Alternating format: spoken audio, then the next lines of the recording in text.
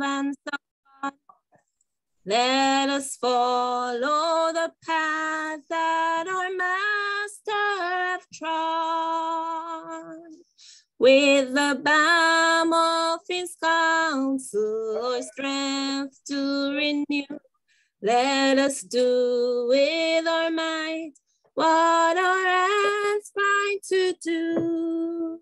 Yes, yes. Toiling on, toiling on, toiling on, toiling on. Let us hope and trust. Let us watch and pray and labor till the Master comes. To the work, let the hungry be fed. To the fountain of life, let the weary be led. In the cross and his counsel or strength to renew, let us do with our might what our hands find to do. Toiling on,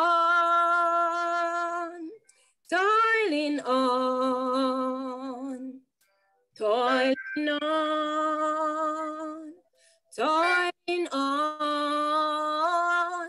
Let us hope and trust. Let us watch and pray and labor till the Master comes. To the work in the strength of the Lord, and a robe and a crown shall our labor reward. When the home of the faithful Lord dwelling shall be, and we shout with a ransom, salvation is free.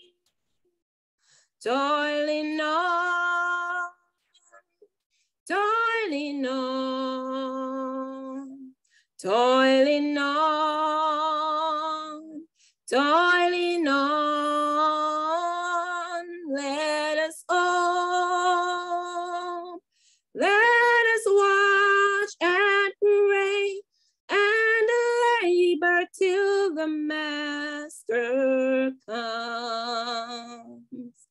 To the work, there is labor for all, for the kingdom of darkness and error shall fall, and the name of the Father exalted shall be.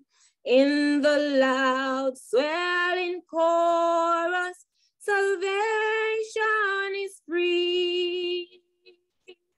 Toiling on, toiling on, toiling on, toiling on. Let us hope and trust. Let us watch and pray and labor till the Master comes. Praise the Lord. Praise God. Amen. Amen. Amen. Thank you, Sister Quarry. A fitting song. Amen. Relevant. Let us hope and trust. Let us watch and pray and labor till the Master come. Toiling on. Don't give up. Amen. Don't give up. Don't give in, because the Master promises that he is coming back. Amen. I'm going to ask Brother Martyr at this time to pray God's blessing on our night study and our teacher at this time. Praise the Lord. Praise God, everyone. Praise God. Praise God. Let us pray. Almighty God, the Father in heaven. Father, we give you thanks, we give you praise, we give you honor. Father, you are good, and there's none like unto you, Lord. Amen. And thank you, Father, that you have made the way for us, dear Father, to come to you, dear Lord, in every situation that we in, dear Lord, whether in goodness, maybe in bad, in whatever condition we find ourselves, dear Lord, that we can reach out to you, Lord. Thank you, Father, for this opportunity, Father. I want to thank you, and I pray, God, that you continue, Lord, to guide us, give us strength, and give us courage, dear Father. Jesus. Dear Father, especially, dear Father, in time that we are facing, dear Father, that we may keep our focus on you, dear Father, that we may keep on trusting you, dear Father, because knowing that, oh God, that everything is into your hand, dear Father. You're in control of everything that is happening, dear God. Oh God, I want to thank you, Father. Thank you, Lord. And I pray at this moment, Father, for Pastor Corey, Lord, who are leading this service today, Lord. I pray a blessing upon him. I pray his strength. And I pray, Lord, that you continue, Father, to encourage him. Continue, Lord, to comfort him, dear Father. Lord, we want to thank you, Father. Though, dear Father, he's mourning at this time, dear Father. But, dear God, that he stood here today, Lord, Father, to do your work, dear Father. Lord, I pray that you continue to be with him, dear Father. Father, the one that was moderating the service today, dear Father, our teacher, Lord. I pray, Almighty God, that you will touch him, dear Father. Touch him, dear Father, God. And I pray, Lord, that whatever that he shall speak, dear Father, it will bring honor and glory to your name, Father. Lord, thank you, dear Father. Thank you for all the brethren, dear Father, who have made it possible, dear Father, to be here to support this cause, dear Lord. I pray, God, a blessing upon them. I pray their strength. I pray, God, for the family, dear Father, even everyone, dear Father, of the neighbors, everyone that they encounter, dear Father, that they may be able to speak, dear Father, whatever they learn today, dear Father, they may put it into action, dear Father. Father, thank you for this opportunity again. Thank you for all the brethren, dear Father, who has make it possible, dear Father, to continue this service, dear God. Amen. Father, thank you and bless us and guide us, dear Father, as we continue to praise your name, Father, in Jesus' name. Amen. Praise God. Amen. Lord. Amen. Praise God. Hallelujah. From whom all blessings flow. Thank you, Brother Martha, again. And let me say again a big welcome to one and all. Time is really, really essential in Bible study. And sometimes you think you have enough time and you just move. And so I'm not going to delay any longer to present our teacher tonight, the second week on the topic, the business of church. And tonight's subtopic is structures, standards, and expansion. And so with no further, I'm just going to ask you at this time to welcome, as I present to you, our teacher, the president of the Conference of the Church of God Sabbath-Keeping International, Pastor Howard Green out of Canada, Toronto. Receive him in Jesus' name. Praise the Lord. Pastor Quarry, thank you so much. I actually dressed up tonight. I hope it's appreciated. It's a special, I decided to make it a special night. And I just want to say thank you so much for the opportunity to connect. Human connection is such a undervalued principle. We take it for granted that, we should have Bible studies and we should have, regular Sabbath services and so on.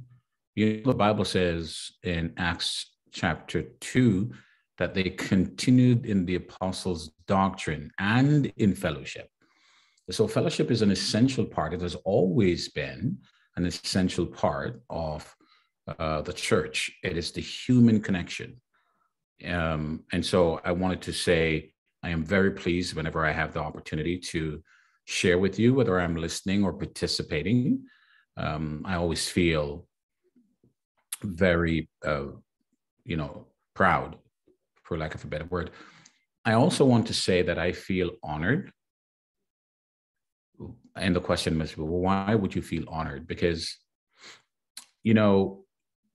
it's not necessary for Pastor Corey to call me to teach. I don't think I'm saying a lot of things that Pastor Corey couldn't teach you. I think most of the things I've said, he probably knows already, and he probably could do a better job. Who knows, right? But I think there's something beautiful in him, which allows him that humility to be able to bring others to the platform, although it's a task that he could obviously do himself. And I think there's a great lesson to be learned in that. Of course, I do not want to take up the entire time. It's being recorded and people perhaps will have the opportunity to watch it afterwards. So I want to get right into the meat of it. So greetings, Pastor Corey, Lisa, all the brethren, all the ministers, the deacons, pastors, missionaries, workers. I want to thank you for coming on tonight. Well, I chose, if you were here last week, of course, the overarching topic is the business of church. And last week, I dealt a lot with the fundamentals of church operation. And this week, as you heard Pastor Corey spoke about, we're going to talk about structures, standards, and expansion. I'll drill down into those a little bit for us. But I wanted to say that obviously the question that comes to mind is, Sister Martyr gave me the option of choosing from a list of pre-created topics, which I thought was pretty cool. And then she gave me the opportunity as well to say, hey, you have this list, you can teach in one of these, or you can actually, teach in one of the lessons that you have. And I'm passionate. I chose this option because I'm passionate about it. Can I be real with you for a second? I believe that the number one challenge to the Church of God Seventh-day, Sabbath-Keeping, whatever we want to call it, Seventh-day Baptists, the number one challenge is not our spirituality, but rather our operation. And it's I truly believe it. I don't believe there's any problem with God, why our churches are not growing. And this is a real challenge that faces us. Now, it is already known for those who have even the basic knowledge of church development that the Church of God Seventh Day and its tributaries came out of the same root as the as the Adventist movement. And I don't think there's a person on this planet who doesn't know an Adventist church. I actually had the opportunity. Can I tell you this one story? I actually had this opportunity. I was in St. John's, the U.S. Virgin Islands. Took a trip out to the U.S. Virgin Islands, and I was staying in St. Thomas, which is a bigger island. But one day, my wife and I decided we're going to take a day trip and we're going to go over to St. John's. So we took the boat and we went over to St. John's, and we went walking a steep hill. We walked off into some bush. And I'm not kidding you. So we're in this bush walking. Only if my wife is on, she can testify to this. And in this bush, almost remote from the town, it's not a very big island, we saw the Church of God, the Adventist logo, and this beautiful, massive building in this bush. I was saying to my wife, excuse me, you don't have to put your mask on. You're not going to catch anything I have.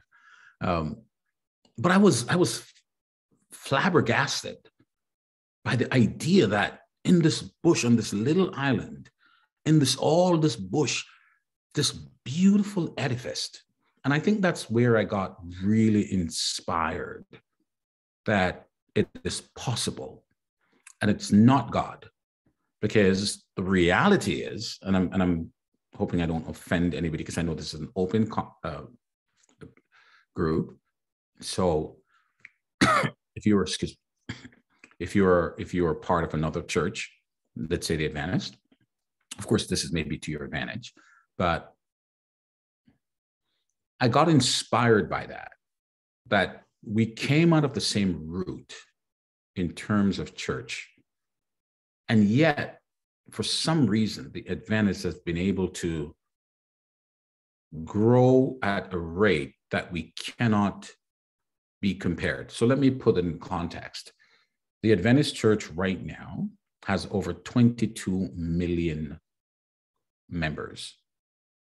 If you total the Church of God Seventh Day, all of the organizations, including Church of God Sabbath-Keeping, Seventh Day Baptist, all those organizations, we're, excuse me, we're not even close to 500,000 people. So the question becomes, what's the difference? And I got inspired by that. I got inspired by seeing this little church in these woods.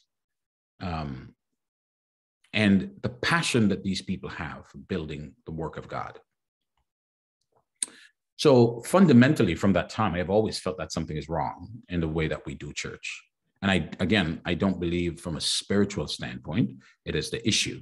I've always contend that it is an operational problem. And we don't do well with the business side of church. And so I'm saying all of that to say this, it inspired me to choose this topic. So last week, we put some emphasis and some body in this, and we leaned a little bit into speaking about fundamentals of church operation. And there were, you can go back and read the tape, but I think for the purposes of just continuity, I'd like to just reconnect with what we talked about last week. And there were three key things that I kind of hovered over and drilled down into. Now, the first one was process. That we saw from the Acts of the Apostles, that we saw process, that God is a God of process. And the Church of God has never really mastered that very well. And it's not we cannot take it as a negative connotation. It's just a reality. We just haven't mastered process.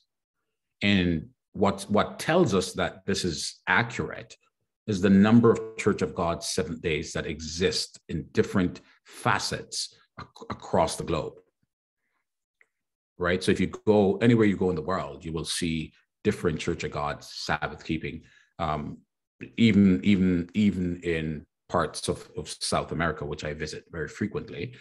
When I go to Mexico, there are churches down there all the way stretching down to Paraguay, and they're just, a lot of them are part of a cluster, but a lot of them are just their own entities. And that has never really worked well for us.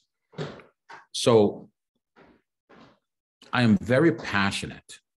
Amen. Hallelujah. I am very passionate, and I think this is going to take me to my grave, about getting this thing done right. And I believe that God has called me to make a difference in this area. I spoke about it last week, that one of the things that God did for me early as a Christian was that when I came to live in Canada, I was studying in school to become an electrical engineer at the college. And God moved me from becoming an electrical engineer, and I became a banker. And as soon as I joined the bank, after a year, I moved into management. And I've been in management for almost 23 years. And I believe with all my heart that it wasn't really about me, that God wanted me to see structure. He wanted me to see standards. He wanted me to see what it was to expand an organization, and to have the framework that will be essential to build upon. One of the books that I'll be referencing tonight, and I didn't give this to you last week, this one I'll add in the chat. So if you were not here last week, you'd have to go back in the chat and see the books that I had recommended. I'm also adding to that list this book. I haven't read it fully yet.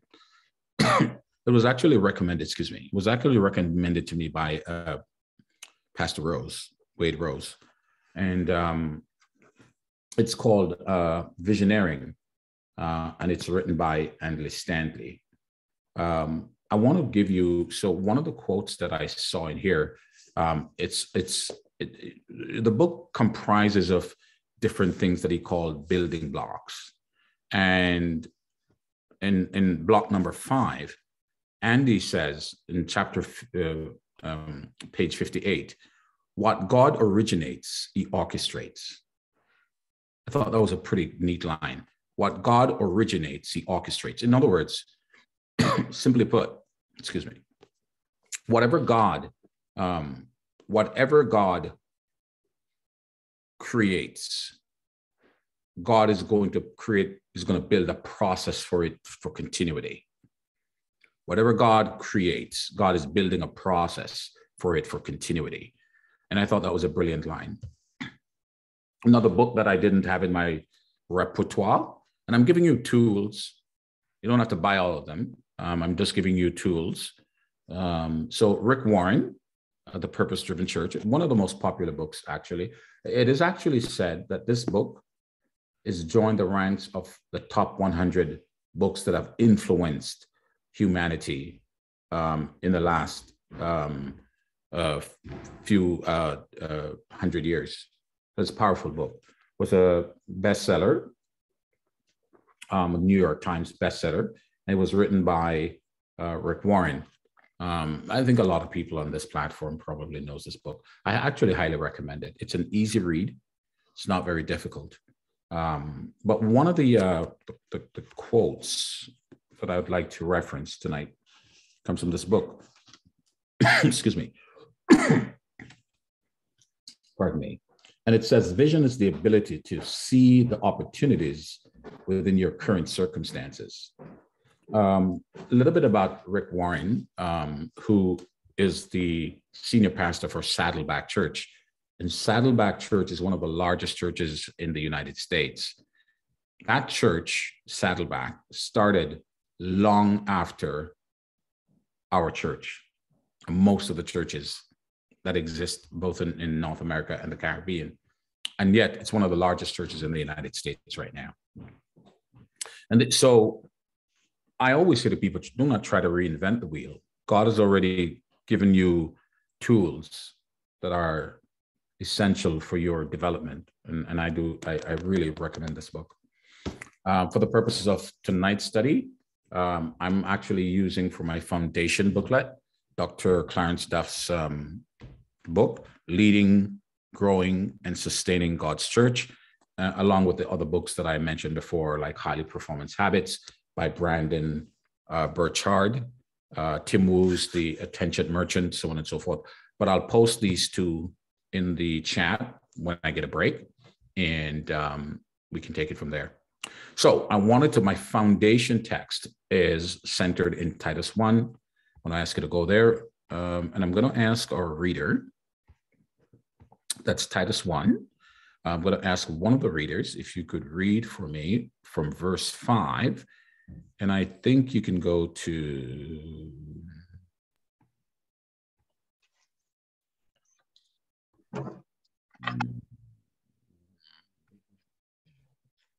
maybe 9. So for Titus 1, verse 5 to 9. It reads, "For this cause left I thee in Crete, that thou shouldest set in order the things that are wanting, and ordain elders in every city, as I had appointed thee. If any be blameless, the husband of one wife, having faithful children, not accused of riot or unruly. For a bishop must be blameless, as a steward of God, not self-willed, not soon angry, not given to wine, no striker, not given to filthy lucre, but a lover of hospitality, a lover of good men, sober, just, holy, temperate." Verse 9, "Holding fast the faithful word, as ye have been taught, that he may be able by sound doctrine both to exhort and to convince the gainsayers." Thank you very much, Sister Martin. Well, so here we see, lying in the foundation text is Paul, who was the senior leader, and he's writing to Titus. And of course, Crete is a small island, one of the places where Paul had planted several churches as he went on his 4 missionary journeys. And so he wrote this letter to Titus and gave very specific guidance on what Titus is supposed to do. We're going to continue with that narrative about process, criteria, and purpose. So those were the 3 things we talked about last week. We observed that where church is going to be successful, we need purpose, we need criteria, and we need a process. And that is fundamentally the business model of every business. So whether you're talking about Apple, Facebook, you're talking about, Tim Hortons, folks, and, it doesn't really matter what you're speaking about. Fundamentally, every successful organization needs those 3 key components. You've got to have a purpose. You have to have a reason to be. Why are you here? Why do you exist? Why are you needed? How do you create impacts and waves? What kind of culture do you have? And I must say that, in the past, we have never thought about those things when it came to church. We kind of thought about church differently. Like, we just go to church and we just get on with, worship, right? And, sometimes even churches, I've seen it where, like the preacher comes, it's time for the preacher to preach, and people just worship right throughout the preaching. And I'm not saying that that's not possible, by the way, because I've seen that happen and it's genuine. But I've seen where, people worship through the preacher's time. And then, when there was adequate time set aside for worship, and really we didn't get anything more out of that period of time and then the word gets pushed back. And then, somebody makes these crazy statements like, "Oh, brethren, the Spirit was moving." And I challenge those things, I might not, I challenge it. I'm saying, okay, fine. If the Spirit is moving, what has the Spirit done? What have we gained from this? And I believe in that. If anybody here on this line knows me, hallelujah, when it comes to the operation of the Spirit, that's to me, that's the number 1 criteria for church. I believe that the Spirit of God is in charge of God's church. I don't believe I am. I honestly believe that. And that I am subject to the leading of the Spirit of God. So let that be abundantly clear to our listeners tonight. But I'm sure you've seen it too. If you want to be honest, maybe you don't want to be, but if you're honest, you've seen it where the preacher comes and then the preacher has now he has 5 minutes for a sermon that he's prepared to preach for 40 minutes. Am I lying? Or you want to write it in the chat and say if you've seen it? I don't know. I'm not sure because, I like to speak the truth because I believe it's the only thing that really sets you free. I think we lie to ourselves a lot, myself included. But the truth is what sets you free. When you can come to that place and acknowledge that you've done something wrong, I think you're the freest person on the planet.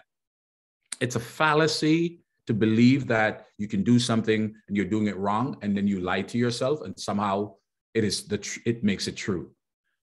The fact that you lie to yourself doesn't make what you say true. So the reality is, thank you for writing in the chat. I appreciate that. And I've just noticed as well, somebody says Cruz Bay, Seventh-day Adventist. Yes. Is that somebody from, or that's the Church of God? So that might be Pastor Seth. Probably one of the few people that may know that region very well. So thank you for putting that. No, I put a stop to that kind of stuff. I really do. I think for the brethren, at first it was awkward to see a man filled with the Holy Ghost who speak in tongues stop people from speaking in tongues, because I realized that people were just emotional. you know, and the leader, which is, I don't want to go off, you know, in a tangent here, but the leader, your responsibility is to ensure that the word of God, that there's balance. I think, oh man, can I tell you, last week when we were having our studies and Pastor Marshall spoke about, and he just said one word. He said balance. And all of a sudden, my spirit just came, hallelujah, my spirit came alive, because that is one of these critical components that we are actually missing. So, so last week we talked about process, criteria, and purpose.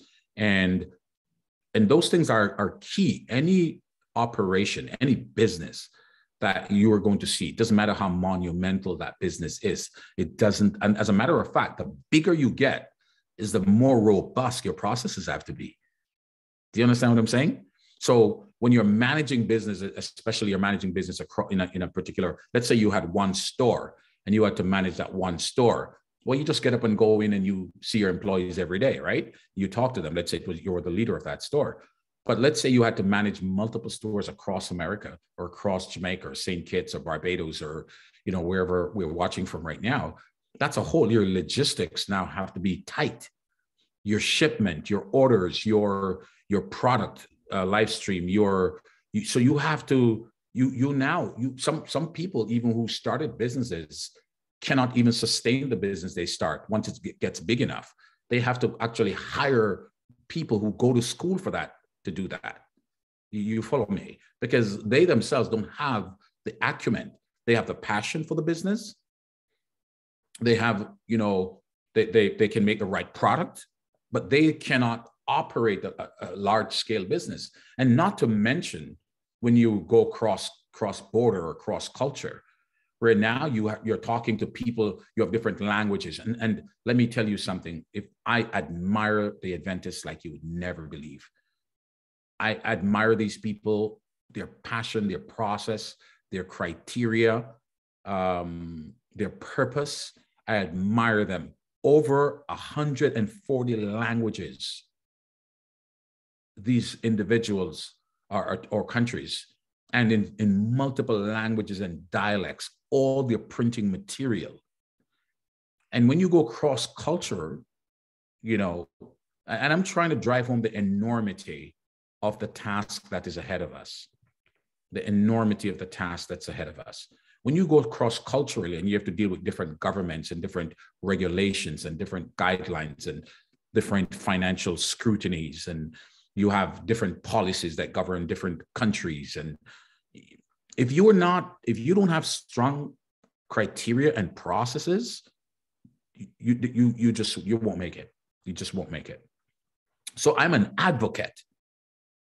I'm going to preach for 2 minutes, and then I'm going to come back to teaching. I'm going to preach for 2 minutes. I'm going to come back to preaching. I am an advocate. If you are on this line tonight, a minister of God, a brother, a sister in Christ Jesus, a budding evangelist, a young minister, whatever you are or whatever position you are in, I am an advocate for the idea of building something substantial in this world for the Church of God Seventh Day. That's the personally, that's the mission I am on, period. That's the mission I am on, period. That's what I get up with every day in my heart and in my lungs. That's what I breathe.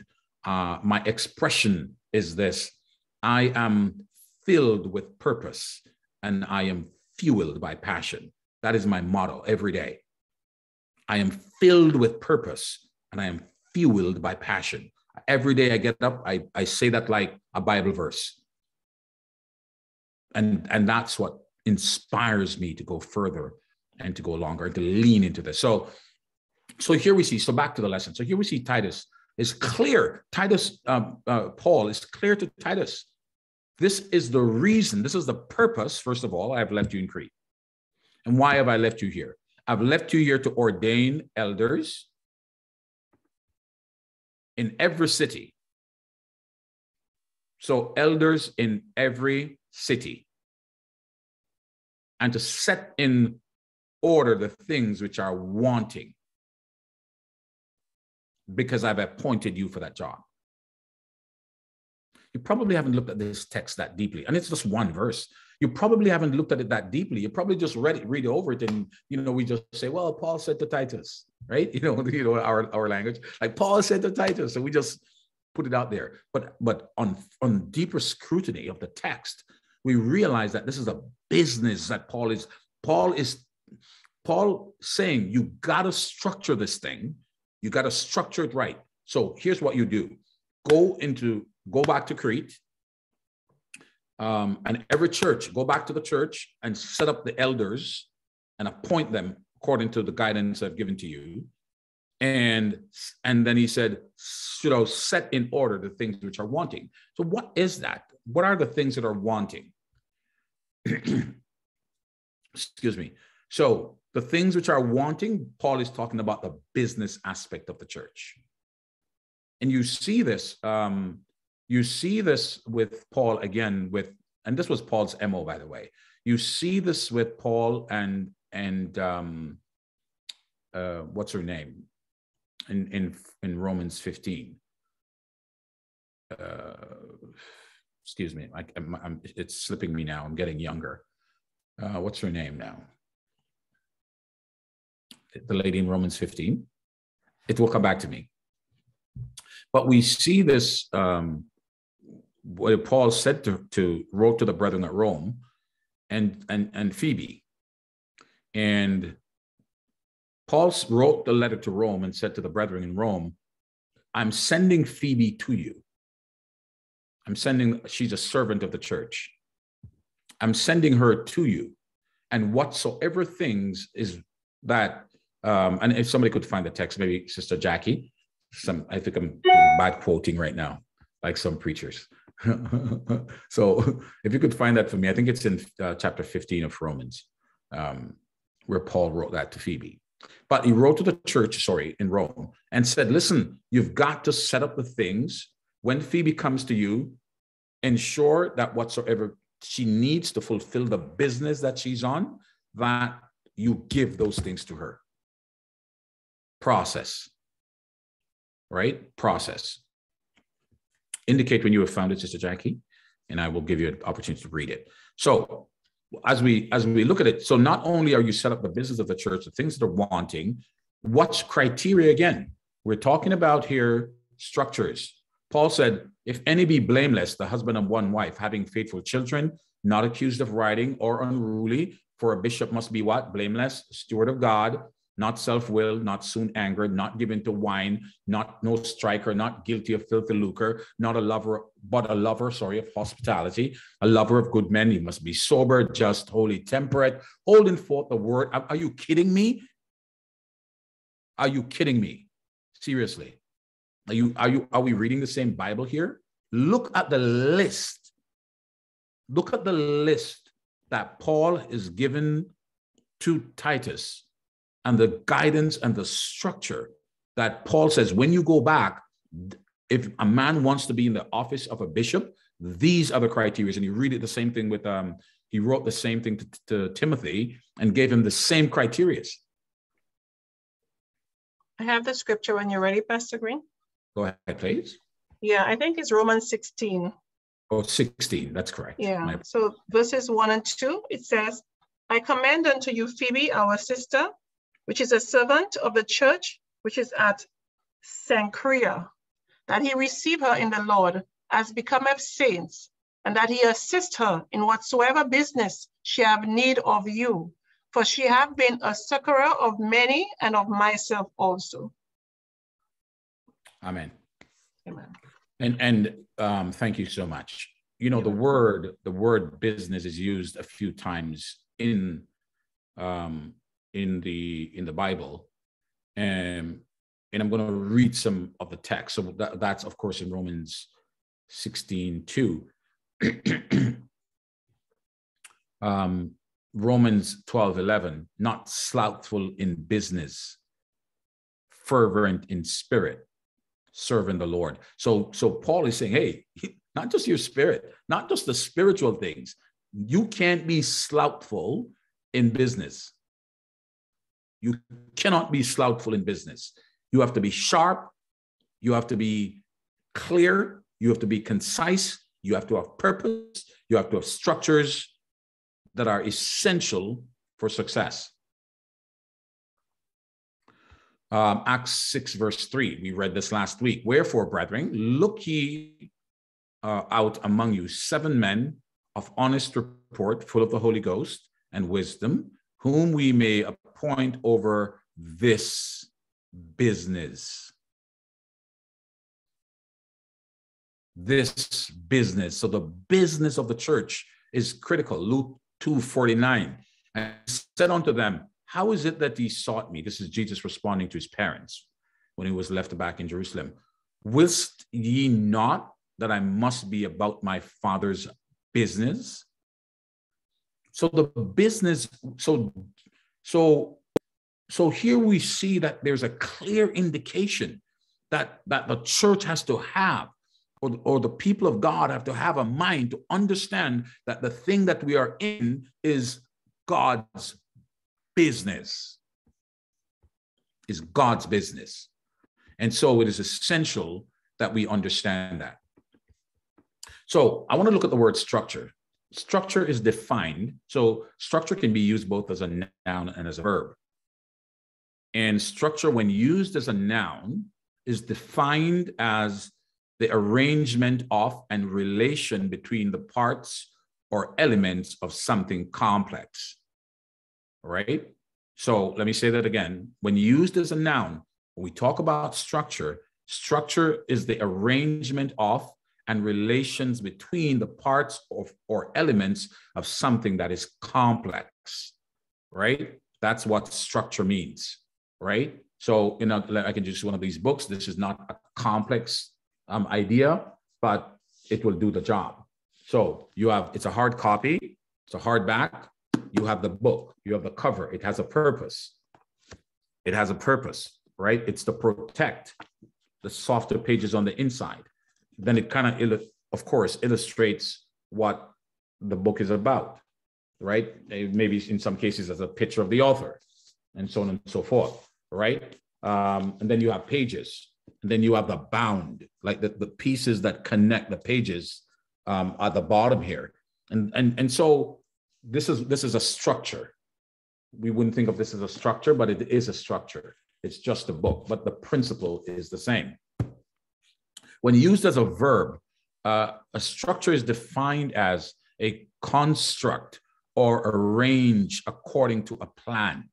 Same thing we're talking about. It's arranged according to a plan. If you look at your computer that you're watching, or you're using your phone, there's arrangements. The buttons are certain places. The screen is at a certain place. It's some. As a matter of fact, one of the things that most of us may not be even aware of is the amount of work that goes into research and development, even to create a cell phone. Hundreds of millions of dollars go into cell phone research and development every year. And some of it is just to say, let's figure out what's the best size to fit into a person's hand. And they spend millions of dollars to figure that out. So a construct or arrange according to a plan, to give a pattern or organization to, right? So again, look at anything that you see, right? It's organized, it's structured, it has a certain look and feel, but it has to have purpose and intention behind it, right? Second word I want to look at is standards. So when we talk about standards, standard is a level of quality or attainment. It's a level of quality. It's a difference between a Mercedes-Benz and a Honda Civic. Sorry if you have a Honda Civic. It's not meant to belittle your ride. Enjoy your ride. Don't try to go buy a Mercedes now just because I say. But there's a reason, right? And there's a reason you could probably get a good Honda Civic for what? I don't know. I don't know what they sell for, but let's say $40,000. Is that reasonable? Anybody here know the price of Honda Civic? I'm talking Canadian money. So you'd have to work it out in Jamaican money. I don't even know how I don't know how you guys look at money. It's just crazy. Like when I went there and a person goes, a loaf of bread is like $1,000. I don't understand. I know the exchange rate, but it drives, I can't understand. Like $1,000 is coming out of my pocket for a loaf of bread, and I just can't understand it. But I know it's $1 for, it's the exchange rate, but it's so hard to settle down into that rhythm of paying $1,000 for a Pepsi. Yeah. Just doesn't sound right at all in any stretch of the imagination. But so when we talk about standards, we're talking about a level of quality and attainment. In other words, your Civic is going to sell for 40 grand.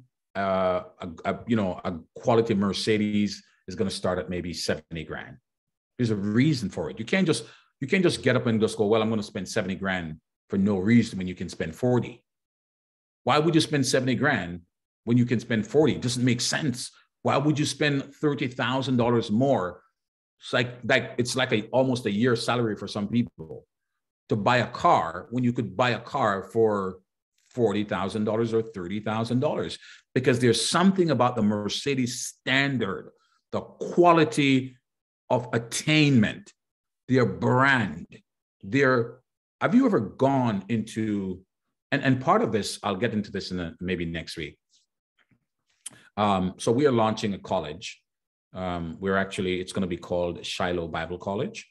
That is coming online this year. Dr. Clarence Duff will be the president of that college, working alongside Dr. Stanberry and Dr. Grant. And they will be leading that effort for us to begin that college. We are hoping that in the next few years, maybe next 5 years or so, we will acquire enough student body and build out enough processes and have enough resources to transfer it into a university. It is my goal before I die to build the first university for the Church of God. And I'm going to move heaven and earth. I'll sell one of my kids if I have to. But it will be built and nothing will stop it. Only God himself can stop it. And I know God doesn't want to. So we're in that process. We're in the registration process with the lawyers and the accountants. And hopefully that college will come online pretty soon. We'll offer remote classes. I sound like I'm doing an advertisement here now. But we'll offer remote classes through Zoom and various platforms.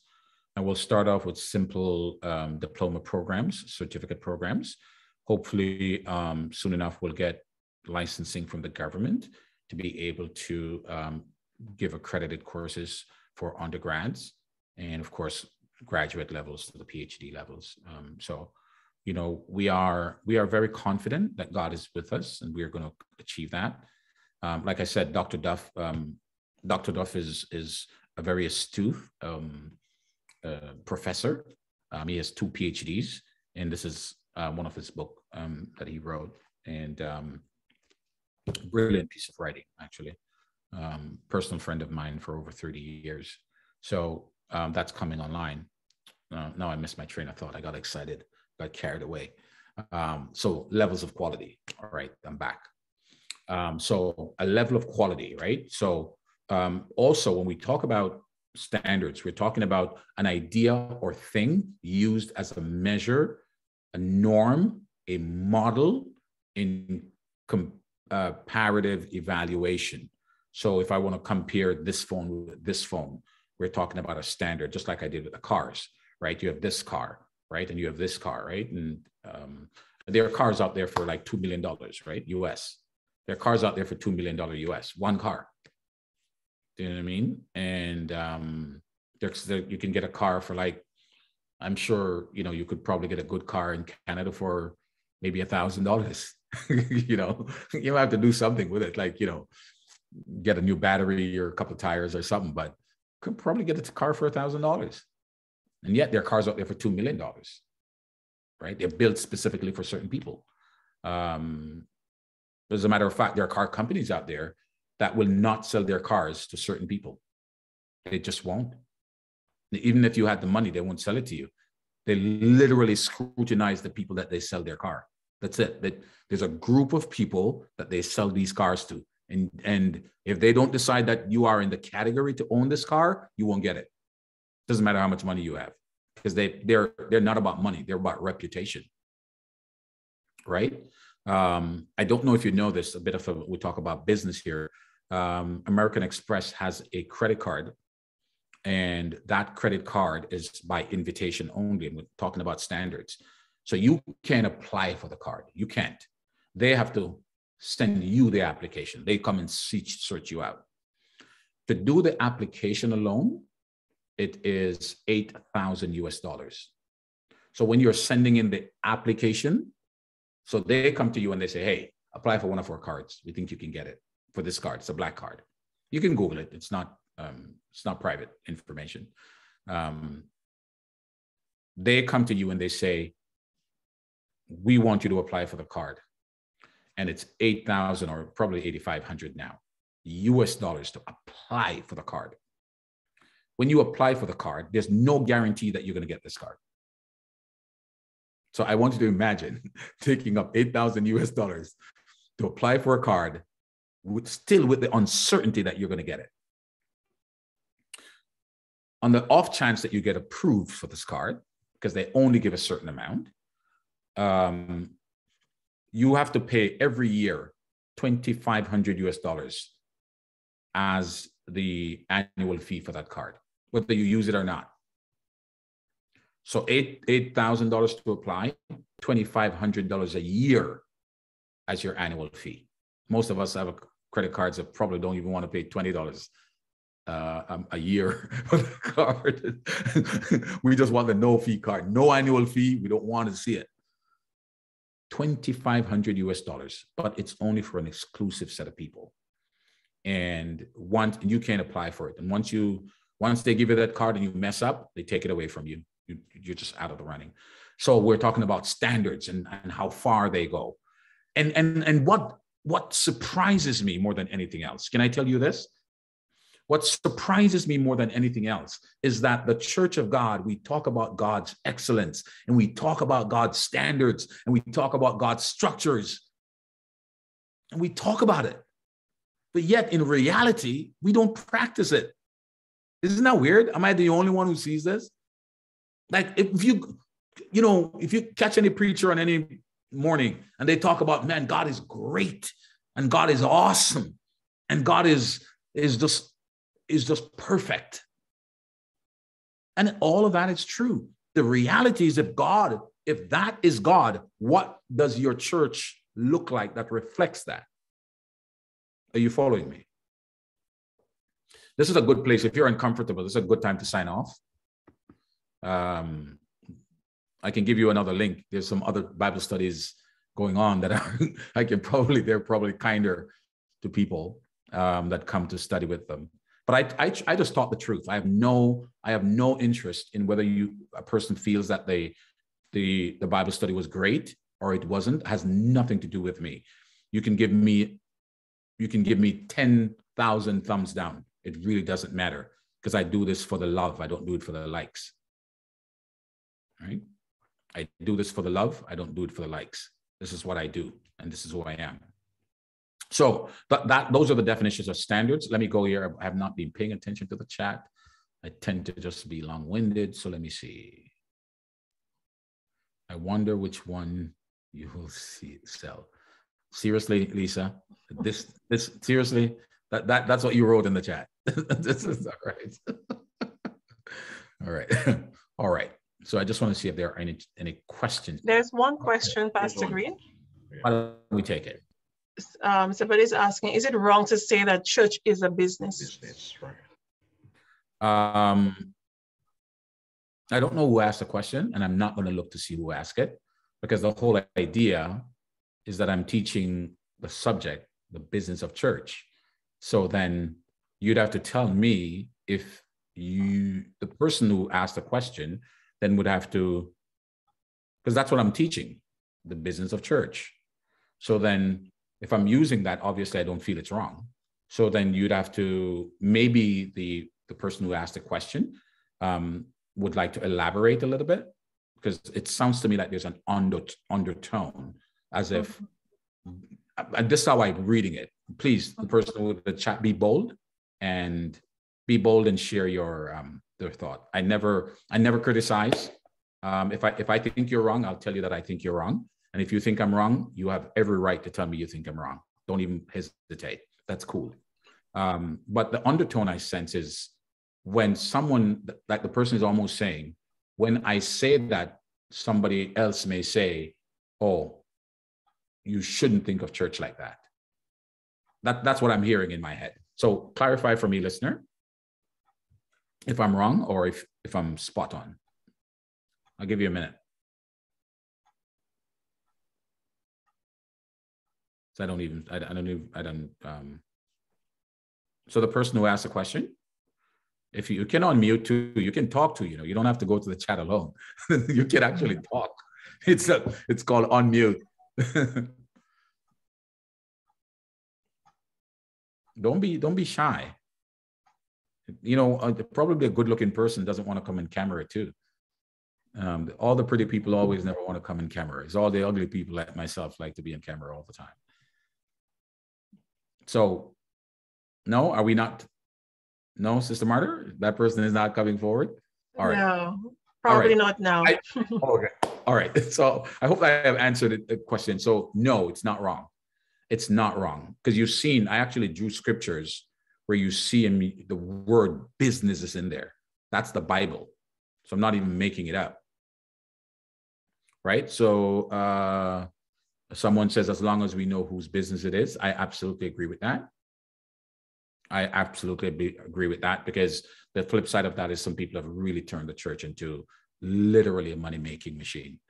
And I think that's just crazy. Sometimes I see them just like, I'm crazy. It's just, it drives me nuts. I just don't understand it. But, to each his own. Every man has to face God. But so those are the, any other questions, by the way, or input before I go on? I think these were all the questions. All right, perfect. In the chat. All right, great. So. Oh, we have one hand up, Pastor Green, if you don't mind. Okay, I see. We have Evangelist Walker. Go ahead, Evangelist Walker. Good night, folks. I'm happy for this discussion. And one of the problems that we face is that when someone decides to teach and to help the church in the way that you're trying to do now, we normally look at it as the person is critical of the church. And, and trying to, it's as if they all want to say that the person is trying to pull down the church, but that's not the case. We have to look at the church and identify where the problem is and make recommendation of how we can move forward. I agree with you that you mentioned about certain things that person, you have some designers too, sir, that don't make clothing for some people, no matter how rich you are. One of them is this guy from England. He's a footballer and his wife does design. And the Kardashians wanted her to design a piece of garment for her and she refused it to do it because the Kardashian does not, although they have money, does not fall in the category of the person that she normally make clothing for.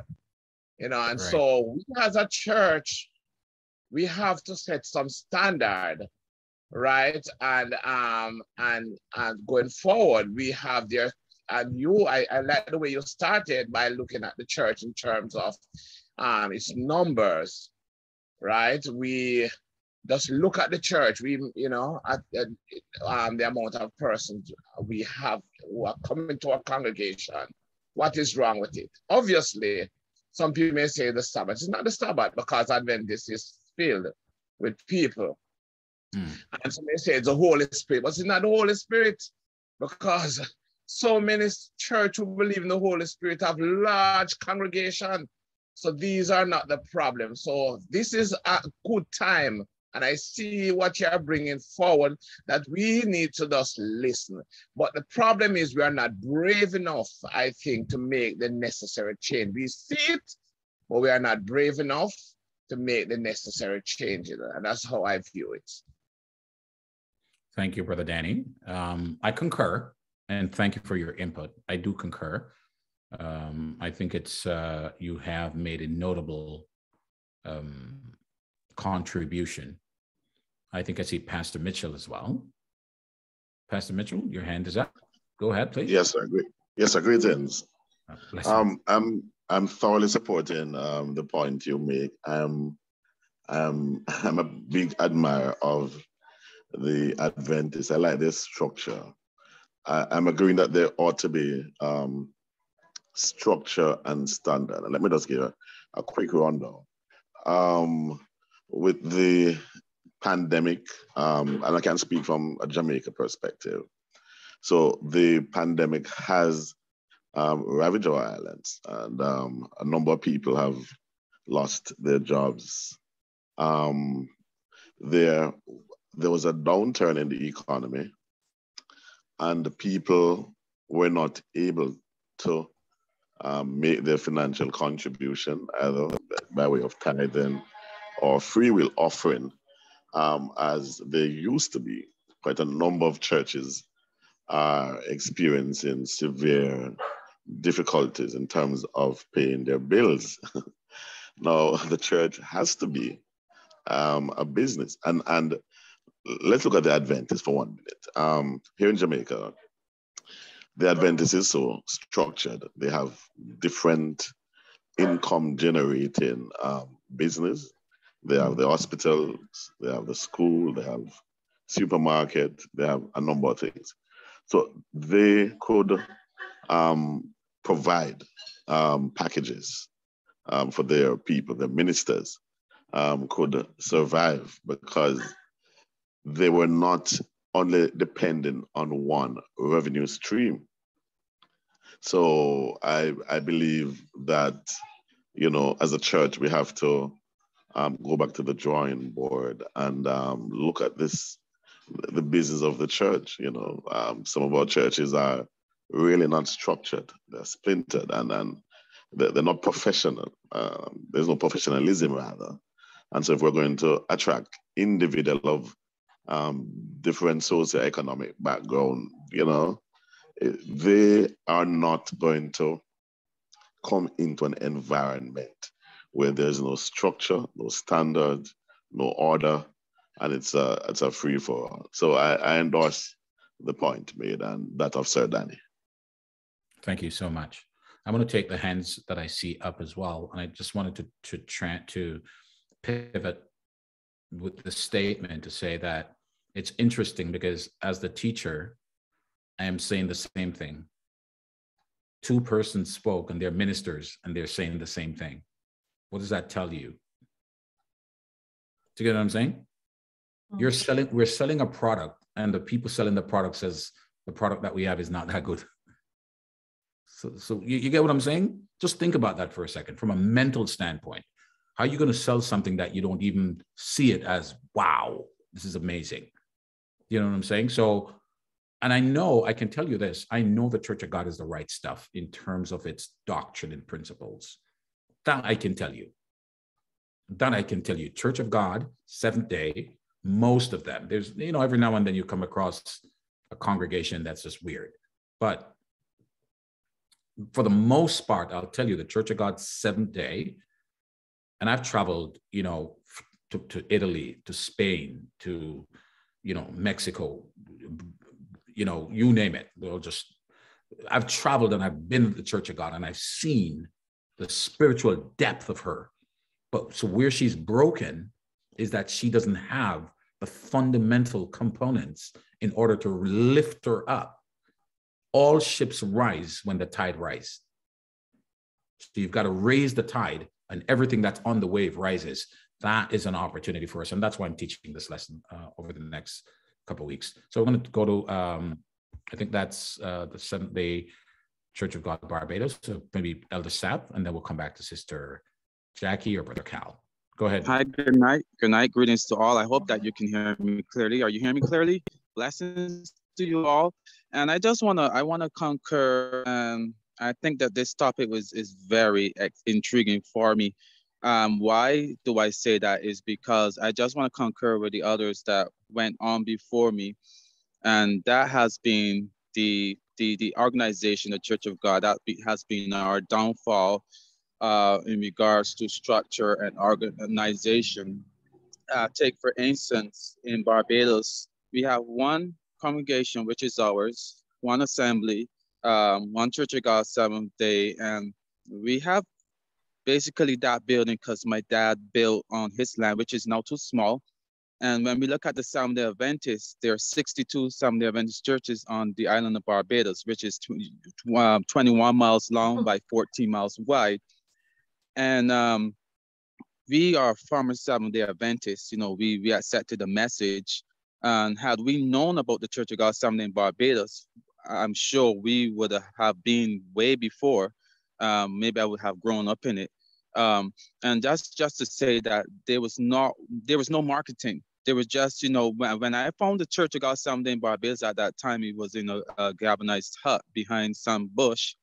And it just turned me off, and I went back to the Seventh-day Adventist Church. And this is something that, you know, some people may take for granted, but it's presentation, organization. I think that the downfall is in regards to, because we don't want to look at it as a business. And so the product is not being promoted, you know, it's not being promoted, whether it be a nice sign, a structure, or something like that. So I think that the downfall also is fragmentation. You know, if the organization was, if we were more together, if we didn't have all these splinters and splits, I think that we will be really further. And in closing, you know, a lot of times when we reference some of the Adventists, some of the brethren don't want to hear that, but it's at the end of the day, it's factual. Facts are facts, and I think that we need to take a leaf from the Seventh-day Adventists. We need to take a leaf from their book and implement. I'm not saying you're implementing everything, but if you see something is working, it's effective, I think that you need to take note. When I say you, no, I'm talking generally, and I think that, you know, this has been a major downfall. Not in Barbados only, but throughout the islands, throughout the Caribbean, throughout the region. So, you know, this is good that we're talking about it. And, you know, and I think that we should have a larger audience. And, you know, that, you know, because this is crucial, Elder Green. And I want to commend you and Pastor Quarry and you all for having this topic, a topic that a lot of people don't like to talk about, but we need to talk about it. Thank you. Thank you so much, Elder Sal. Brother Kyle, Sister Jackie. Yes, Pastor Green. You know, I truly agree with Pastor. You just finished saying that we need a bigger audience. You know, these things that you talk about, I think it's a very good topic, very relevant to our time. And as you mentioned, that we need everybody to hear. We need to have a whole church conference, you know, to teach this, because it's very important to the church to understand. So one of the things that you mentioned with the Seventh-day Adventists, and also I see that part of it in the Jehovah's Witness is people. They have these people. They use the members' expertise. They don't have them sitting on the bench. They use everyone, like whatever they do. Amen. They use them for the church purpose. And, you know, they use them, and even this, when they go to school and they come back, or even they have, because the church supports them in everything. So these people, they come back to work in the church, whatever the church needs. So that's one of the things I admire about them, because they work, whatever they have, they use it, their expertise, they bring it back to the church. You know, but to me, the church of God, they old school, as if they're not open to new things. So I think it's time that we take a look at these things and use our whatever expertise. Sometimes you have I look at in my field, maybe you have the helper, and we have a carpenter. So the helper directing the carpenter what to do, and so this is creating trouble, you know. Yeah, Brother so that's Callum, why I just went. I think you want to get me into trouble. You can't be making statements. Like that, you know? If you go there, you're going to get me in trouble because, you know, I'm going to pick up on that. But I'm going to control myself. And I'm going to continue because I have maybe about, I think we end at 9:30. Excuse me. I want to say thank you. Everybody just breathe for a bit. Can you just breathe for a little bit? Just breathe. Just inhale, just take some air in. You know, we were talking about some rough things a while ago, right? And just whoosah, you know, just breathe a little bit. Because the next few years is going to be rough. And, you know, when you're trying to turn a speedboat, you can turn that speedboat in a second. But try to turn the Titanic to go in a 180-degree direction. That Titanic could probably take an hour. Where a speedboat, you can turn it in a matter of seconds. So it's a big problem. What I am sincerely happy about is that we are beginning to recognize that this is true. There have been people before me who have actually talked about this, but they were so in the minority that the popularity and the populace killed their voice. And so what you're seeing happening now in this time is God is amplifying the voice of those who actually know that God's church, the Seventh-day Church of God, is God's church. And it is not God, and it is not the Holy Spirit. As I mentioned last week, it comes down to our practices, our principles, our structures that are preventing us from achieving what God has mandated for us to achieve. So one of the things I want to lean right into right now. So how do we know this? So if we go back to creation, right? I want to give you this proposition. You can write it down. We build structures based on our expectations. And this is a business model. We build structures based on our expectations. What do I mean by this? If a person builds a stadium, right? And the stadium can hold 100,000 people. If a person builds a stadium with seating for 100,000 people, how much persons do you think this person is expecting to be in the stadium? Anybody answer that? If I build a stadium with seats for 100,000 people, how many people am I expecting to be in the stadium? 100,000. There you go. Thank you. That's the idea. So whatever you build, your structure is going to tell me what you have expectations for. Do you get what I'm saying? So when I was a young man and my children were younger, we started to save money for their schooling and education because, and one of the standards we set in our home was that every single person has to go to college or university. You have to go. That wasn't a request. That was a command. This was, if there was an 11th commandment, that was the 11th commandment. I would have written it in the Bible if God gave me the chance as the 11th commandment.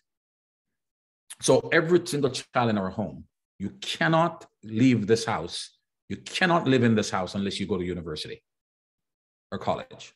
That was the rule. And that was both explicit and implicit.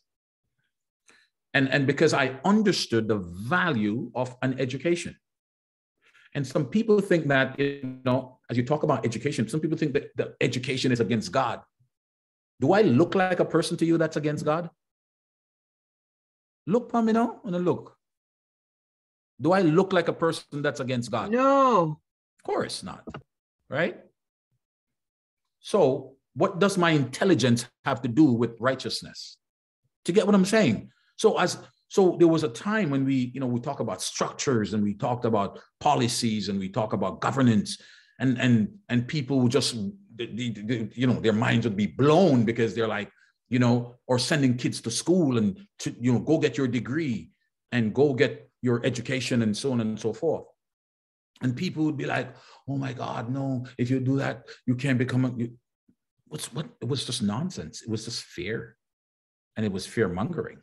Now we clearly have amplified our voices and we have enough people in positions of authority to come to a place of understanding that whatever, when the structure you build tells me your expectation.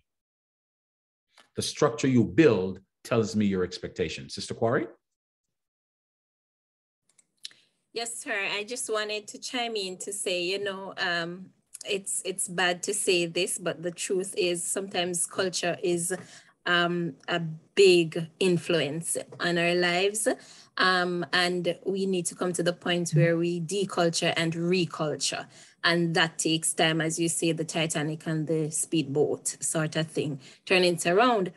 But one of the things that I looked at, what my husband said to me about going a month now, we have to keep our Zoom platform professional, because this is what we want others to, because not everyone is going to be, we only have 59 persons here, but such a power-packed lesson and eye-opening lesson. We want the entire world to be able to view and to see and to recognize and to acknowledge and to come to a point of change. It's not a blame game. It's where we need to go and we need to move forward. So that's why we try to keep the platform as professional as we possibly can, so that anybody can come on and view the content and really be blessed accordingly, And it's not because we don't want people to talk or we want, that sort of thing sometimes. But my husband is saying we gotta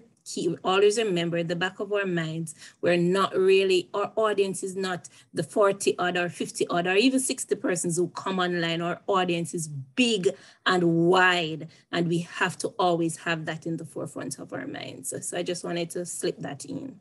Thank you, I concur. Yes, Brother Cal. Okay, this time it's me. Jackie. Yeah, I kind of just wanted to build on something my husband said earlier. I was asking myself a question, actually, Pastor Green. I was asking myself first, are we very different from the Adventists or Jehovah's Witnesses in terms of our human resources? Don't we have the same skills? Don't we have professionals amongst us with the skills and experience that we need to be able to expand the church and to use the knowledge and whatnot that we have? I believe we do, because I don't know a lot of the different churches, but I can identify in each congregation, you have doctors amongst us, lawyers, teachers, you name it, we have it, just like the Adventists, right? So obviously it comes down to, maybe, like you said, I shouldn't say maybe, a lot of it is operations and how we view the church, right? Operations and structures and putting things in place. So I think one of the biggest problems is that we don't, and I want to say it properly, I don't want to sound critical, but I don't think we really appreciate when we have people amongst us that can do things. So for instance, we have the carpenter, or we have the person who went to school. I think sometimes, and let me speak from our St. Lucian context, a lot of the time we are looked down upon. Those who went to school are looked down upon because people think, okay, a while ago, people used to say, God is coming just now, don't go to school. But the Bible also says, occupy till I come. So people kind of look down on those people with the skills and the experience and the whatnot, rather than saying, okay, let us use these skills that we have. Let us pull our human resources and let us build up the church. The pastor a while ago said, he also said something about fragmentation. So I think it's a problem that has a number of different dimensions. Our problem is that we have a number of different problems in one. So there's fragmentation, there is not really appreciating our human resources and trying to identify the gifts and talents that God has given to everybody and trying to put them together for us to work together as a unit and bring the church forward. If we continue to be fragmented and we're not using our human resources, the skills and gifts that God gave us for the work of the ministry, we're always going to be at the same place, stagnant, not moving ahead, because everybody's moving in a different direction. Therefore, we're not going anywhere. I love your passion. I really do. I wish I could just take you from Pastor Quarry. But then that wouldn't be cool. Pastor Quarry, I talk the truth, all right? You don't have to ask what I'm thinking. I'll tell you what I'm thinking. So and we're not supposed to fight, but would have. I know. So that's why I decided I'm not going to start it, because I don't want to. You know what I mean? Velvet. Thank you. Yeah, praise the Lord, everyone. Why is it that the Seventh-day Church of God is not recognized like the Seventh-day Adventists? Because if you go out on the street and they ask you which church you attend, and I will say the Seventh-day Church of God. They say Seventh-day Church of God. I never hear of that one. I said, yes, Seventh-day Church of God. They said, no, that's the first time I ever hear of that. You're talking about the Adventists. I said, no, it's not Adventist. It's a Church of God, Seventh Day. So that's what I would want to know. If they could more recognize more out there, that people could recognize them to say, yes, we are the church, the Seventh-day Church of God. Right. And that's my input. Thank you, Velvet. And you are so correct. There's a first for everything. When you're established, people are going to know who you are and what you bring to the table. So let me give you an idea. Let me give you an example. 30 years ago, there was no such thing as an iPhone. Can you imagine that?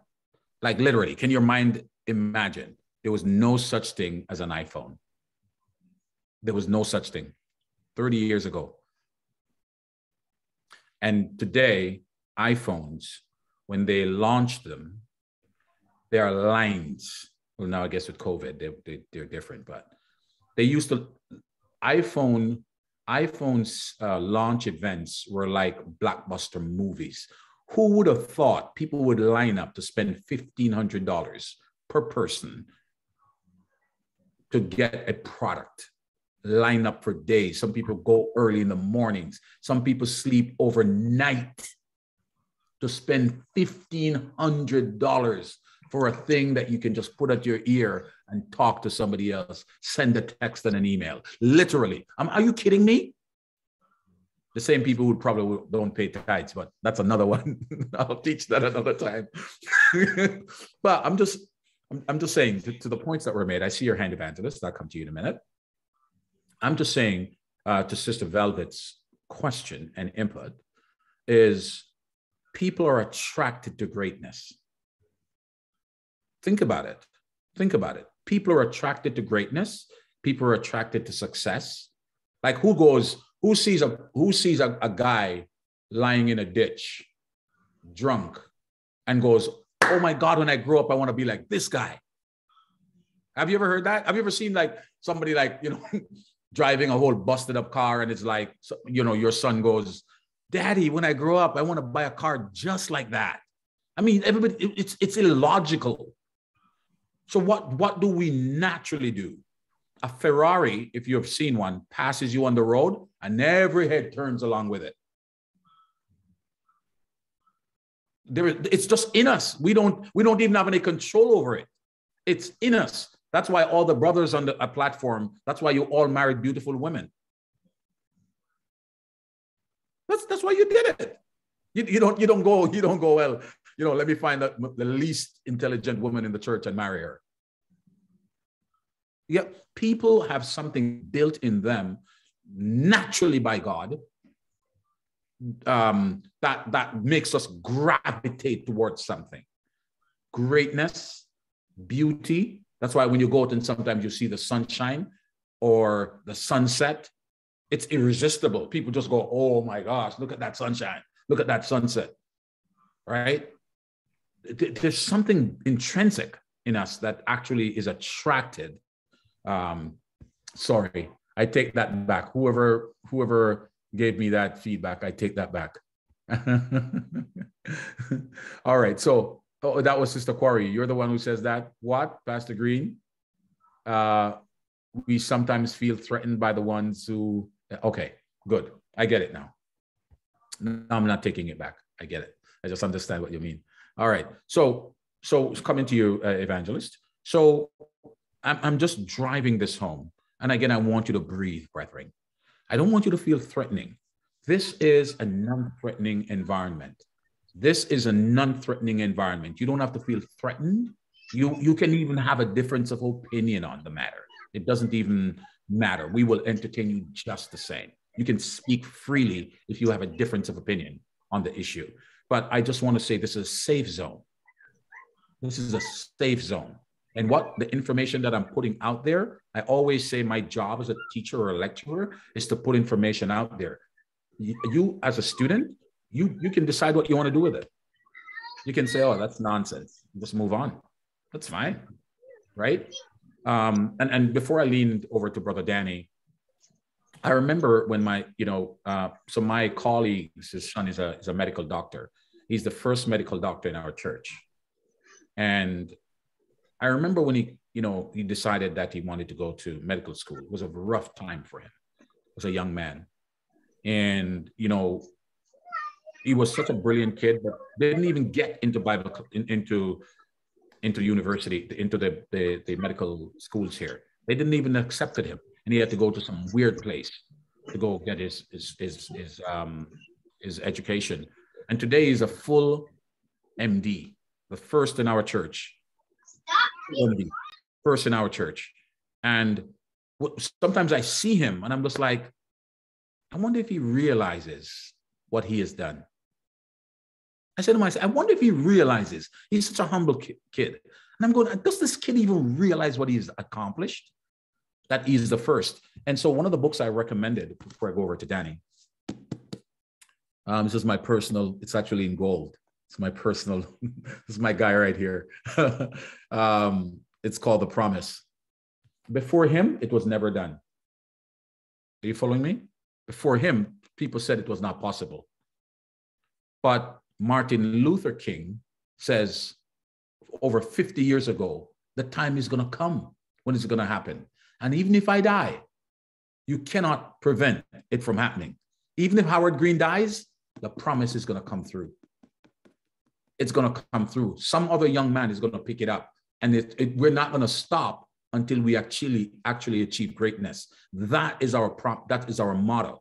And we are fueled by it. Let me stop talking because I get passionate about this. And I have some content that I want to finish. Danny, over to you, and then I think back to Cal, and then I'll continue with the presentation. You could have talked a little longer, sir, because what you're saying maybe is more important than what I'm about to say.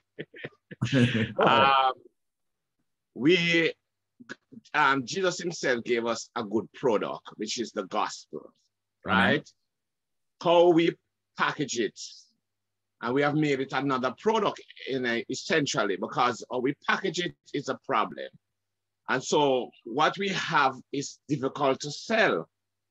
What we have presently, as you said earlier, it is difficult for us to sell.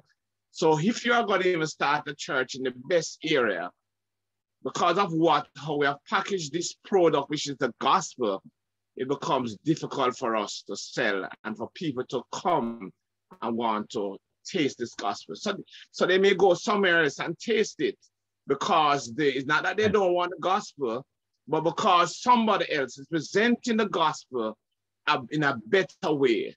Because I think that they are better tasting chicken than Kentucky chicken. And probably. Right? But what? Or Kentucky has presented itself over the years, you feel that there's nothing as good as it. So we have to look at that. I hear Sister Lisa and I agree with her. However, let me just say this. That's not where it ends. It doesn't end with us having a good product, a production, right? How do you sell your product after that? You can have the best production and the most professional thing, but you don't know how to sell it, right? Because if you look at our programs, even with what we have on Facebook, we're not getting much likes. We're not getting many likes. And why is it? Because we do not know yet how to sell our product, right? Eventually we will get there, right? Eventually we'll get there, but we have to probably be taught how to promote our thing on Facebook and whatever it is so that it can sell and persons will come on and once they latch onto it, then they will tell others. And because right now I'm sure that most of what we have putting out there, it's just Church of God people still saying that they're putting up likes. I know Church of God people still are attracted to it. So we have to find a way to move beyond that right? It's all the product that we are selling, right? Other person, which is the gospel, other person have wrapped it up better, and as such, they are out selling us. And so to me, I'm gonna say this, a lot of people not gonna like me for this, but I'm gonna say this, that we have disappointed, Christ himself is disappointed in us, in what he has given us. And we have messed it up because of how we have packaged it and how we have sold it, and we have distributed it. We have taken a good product and we have made a mess of it. And that is why others are more successful, because they have taken the product and they have made the best of it. And so we, from going forward, we have got to look at it. We have an opportunity and all these Zoom and all those things. I was still not even making an improvement. The same thing we normally have at church before the COVID, the same thing we have on Zoom. Same thing. No difference in what our approach to it, because no on a different platform. I am teaching on Zoom and I have to change. I cannot teach on Zoom like I normally teach in the classroom. We need to learn these things and our approach going forward. We have to adapt and we have to change with what is happening around us. Man, boy, I tell you, I think I'm going to integrate with a Danny in my preaching. Here's how it's going to work, Danny. I'm going to preach, and then when I want to unleash something that I want to say, I'm just going to go, Danny, your turn. And then you'll be able to just get it done. But, let's breathe, brethren. Let's breathe. Let's breathe, because this is a big, big, big topic. And there are individuals online right now that are very nervous about it, because you see, when you are cultivated a certain way, success is not always easy for everybody. Do you get what I'm saying? I understand it. Success is not easy for everybody. Growth is not easy for everybody. Change is even worse. So I think we have to breathe a little bit and lean into this thing with a certain degree of understanding that right now we're on the right path. And I'm going to take some hands because I see them. And I'm going to ask you to be as frugal with the time as possible, because it's 9:08 and I think I'm finished at 9:30. So I think it was Cal first, then Velvet, and then Pastor Hurd.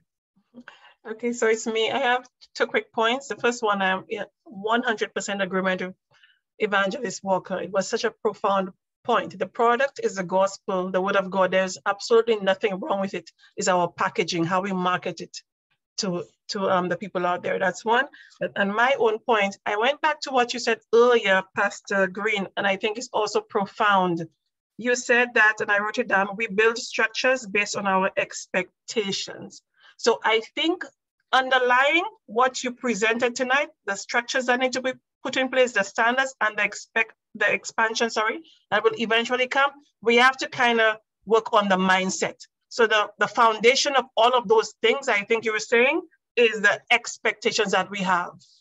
I think we have to tackle that first before we can even focus on the structures, standards, and expansion, because if we go directly to the structures, standards, and expansion, we'll encounter the same problem. The reason I'm saying that, I kind of went back to our experience in St. Lucia. I was trying to figure out why were they discouraging people from going to school. Again, it was because of the expectation. They were saying God was coming soon. I remember it clear.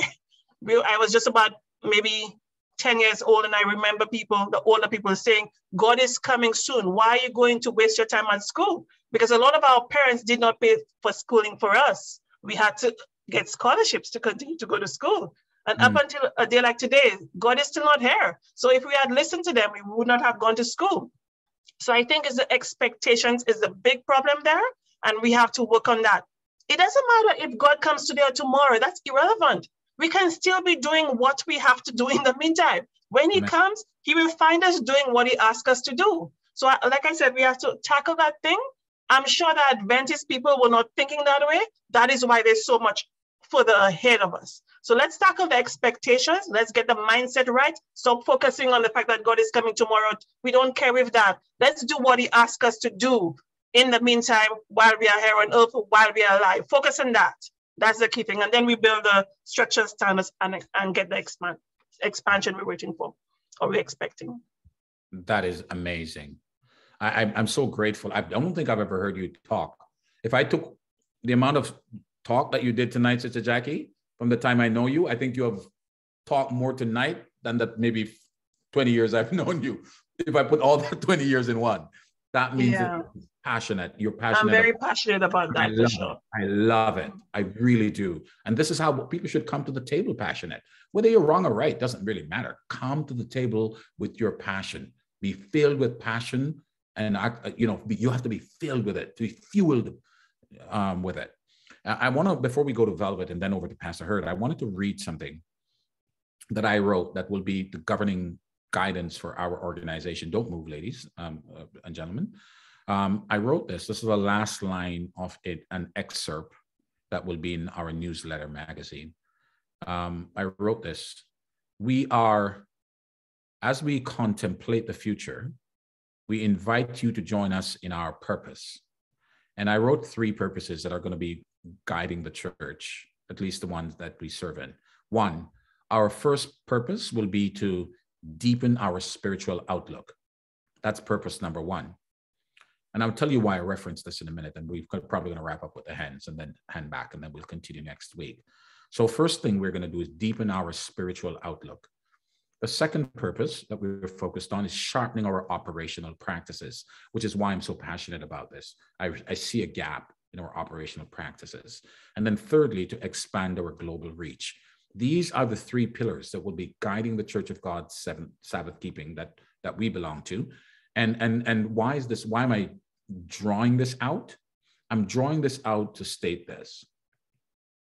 It is the leader's responsibility to set the tone. If you don't have an idea in your head where this church is going to go, and if you don't share what's in your head with the people that you're leading, how are you ever going to go there? Your purpose becomes the thing that drives you. When we talk about structures and we talk about expansion, and when we talk about operation, your vision guides you. In other words, when the board comes to me and the board says, Pastor, we want to do this, the first question I ask is, does it align with our purpose? I don't care how cute it is. It's cute? Okay, fine. But does it align? Will it help us get to where we want to get to? If you can answer that question and the answer is no, we're not going to do it. Right? And that's why I'm recommending, before I go to Velvet, that's why I recommend this book. I think it's a fabulous resource. It's an easy read. If you're a church leader or any church person, I would highly recommend that you read the Purpose-Driven Church. Velvet, and then over to Pastor Hurd. And then I'm going to ask everybody to be brief because I only have like 16 minutes. Velvet, over to you. Yes, Pastor Green. What I'm trying to say, right? I think we, the Seventh-day Church of God people, are to prejudice. We can go out there and sell products, and the product is the word of God. So what we need to do is go out there and sell the product to the people, that they could know God for themselves also, because there's a lot of people out there don't even know God and know who God is. So we need to throw away prejudice and pride, just like the Jehovah's Witnesses. They go to the door, no matter what you say to them, leave my door, don't come back here. They're still coming back to sell their product, and they're selling the product, the word of God. So we need to go out there and sell the product also, that other people could know and recognize who is God, and the product will sell. I wish you were here with me in Canada, Velvet. I would take you under my wing. I love your passion. I love your energy. This is really good. You're trainable, you're teachable, I can tell. Thank you for your input. Pastor Hurd. Blessings, everyone. Good evening to the distinguished pastors online. I am so blown away by this. This is awesome. I'm hearing some powerful argument. And I just want to say, Pastor Green, that this is just amazing. The question I want to ask, and I'm hoping that it will be a part of your presentation. And I don't want to be redundant in terms of what Evangelist Walker has said.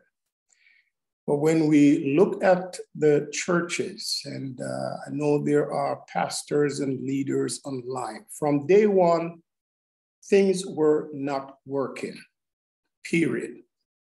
Now, we are in a new normal. Call it the pandemic normal or whatever it is, especially as it relates to the internet platform. Moving forward, why would anyone want to say, let's go back to the normal?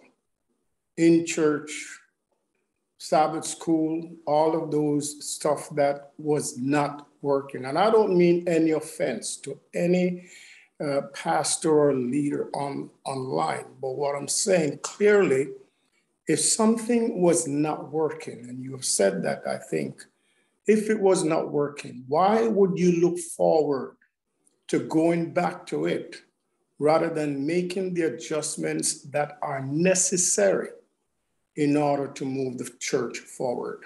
Thank you. It's a great question. It's a sound question. There are certain aspects of our new normal that will remain with us.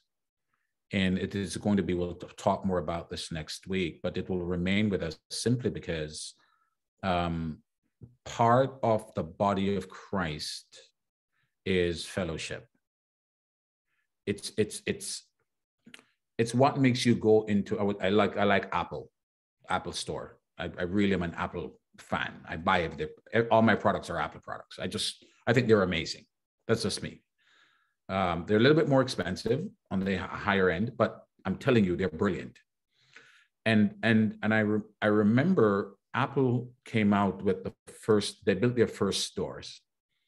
And when they built the first stores, the then CEO said, we're going to build a store and we're going to put all our products out. We're going to put them on the shelf. And we're going to allow our customers to come in and touch it and feel it and get a touch of what they're getting, rather than just buying something and you don't know what it feels like. And then he came up with another brilliant idea. He said, we're going to also allow our customers to take home the product and have it for 2 weeks. And if you don't like it, just bring it back. Never in the history. Nobody thought about that. That was possible. Like, people were like, this is crazy. Everybody thought he was crazy. And today, Apple stores are probably one of the most elegant pieces of stores that you can go to buy stuff. The way they're done is just brilliant. So to your point, and to your question, which I think is a brilliant question, some aspects of the church has to change. And then certain offers are going to become more prominent for certain churches. But why it is necessary to have physical church as opposed to just having virtual church? What it fails to offer is the fellowship, the touch and the feel, the hug. All of that is great. I talked to my mom through the phone and stuff like that. She lives in Florida. But I'm telling you, there's nothing sweeter than when I fall into my mom's arms, when I reach down to Florida. That I can, nothing can exchange that. No phone call or seeing her virtually. I need the touchy-feely. What I think is important, Pastor Hurd, is as we lean into this new normal, what will be important is what are the lessons learned? What are the lessons learned? And I think Sister Quarry said this earlier, that, when you're on a platform like this and you are vulnerable to the entire world, it becomes important that you, again, understand business practices. You know what I mean? It's just something you have to learn. And so one of the things that I'm going back to Sister Jackie before I go to Pastor Seth and give him a minute or two, is learning. Learning is plays such an important role in success. Now, the Adventists, they figured this out early, and we're using them as sort of our template. And back in the early 19th century, the Adventists started a model. And the model that they started was that none of their ministers will be, if you want to be a minister, you have to be educated for it. And once you're educated, that's what you do for your job. So they started that model. The second thing they did, which is so brilliant, they said when a minister is placed in a church, that church doesn't belong to him. So you can be here for 2 weeks and you're done. You're off to another place. First of all, we're paying you so we can move you anywhere. And then the second thing is that what they have done is that they have taken off the label and they have not attached the congregation with the minister. So that when a minister leaves, the people there know that he's just there to serve. That's not his church. And a lot of ministers have placed their full credentials on the churches. Full. Let me tell you something. We and God are going to have some serious conversations. I don't know how that's going to work, but I'm telling you, we have placed our, it's this person's church. And, when we even have a conversation with the brethren, it's a conversation like something like, well, I built this church. Seriously? It's ludicrous. It's madness. And so the Adventists have done a brilliant job in educating their ministers. Every minister in the Adventist church has to be trained and be prepared to go out. And this is what I don't understand. I never understood it. I never understood. Does anybody here go to a doctor that hasn't been to medical school? Please raise your hand for me. Unless you have a bush doctor somewhere that, but please, the first thing we want to know is that this person is qualified to manage my health. Who goes to a lawyer's office and goes, yeah, it doesn't matter that you went to school. I don't care if you went to school. Can you print off somebody else's diploma and write your name in it? Because as long as I see that on the wall, that's fine. None of us does that. We go to the experts for things we need from the experts, right? And we don't go to the doctor to buy meat. We go to a butcher. This is a simple, basic understanding in life that is necessary for us to apply. So when here's what I mean by this. So then we come to church and then we say what? Now, remember, yesterday you went to the doctors and you said you're not going to that because that doctor's not good. And you went to the lawyer to get your papers for your house or whatever. And you go to the lawyer and you pay a certain amount of money. But when you come to church, don't get me preaching today. I'm telling you, I will talk out the business. When you come to church, you want some pastor who doesn't know A from B. And all you say, well, boy, a pastor, man. No. Why would you have that expectation? It's ludicrous. It makes no sense. So the Adventists have done that. Those two things, I think they've done it well. The third thing that they've done well when we talk about, thanks for bringing down your hand, Seth, because I only have 6 minutes and I wanted to maximize it. I appreciate you a lot.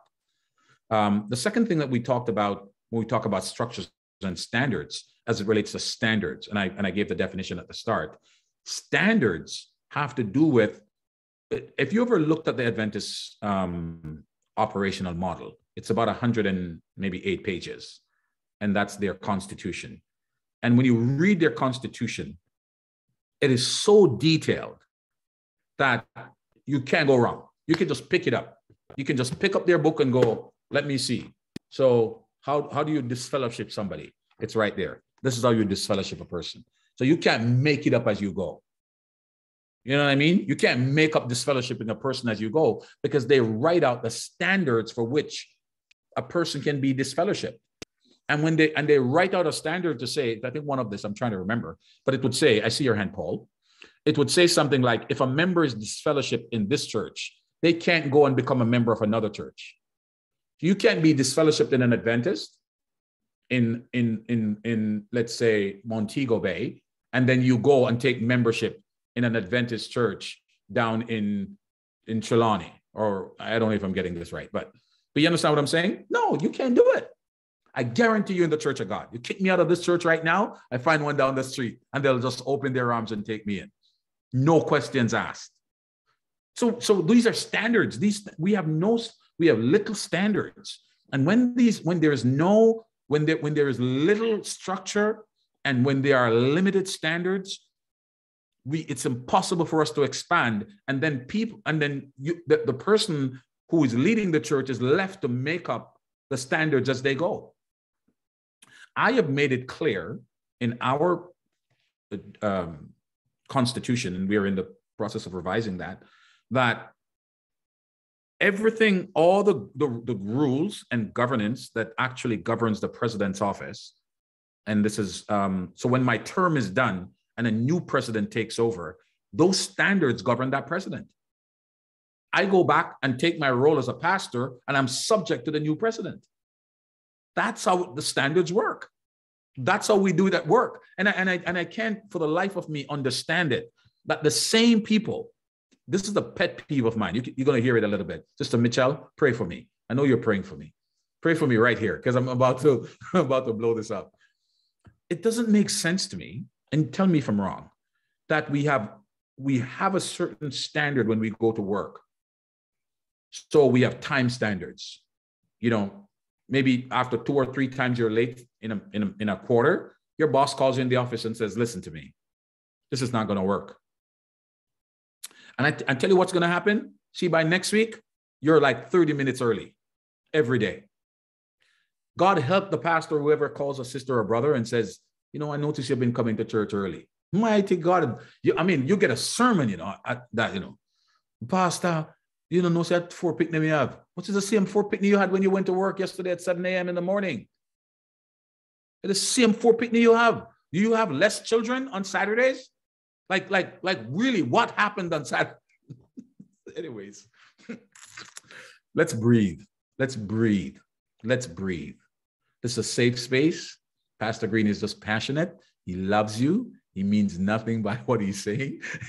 But I'm trying to get us somewhere.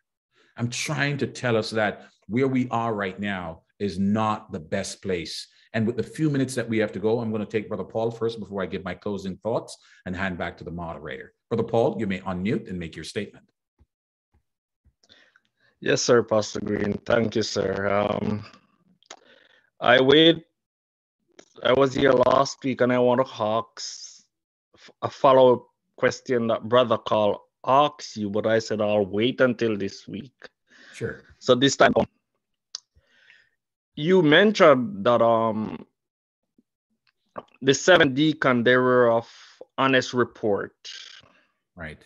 And you said something like, word for word, I can't say something like, we are not honest, and so on, so on.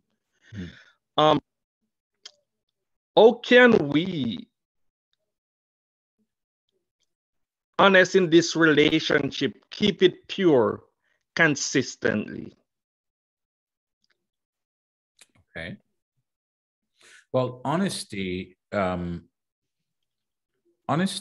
what helps us, keeps us honest is written guidelines.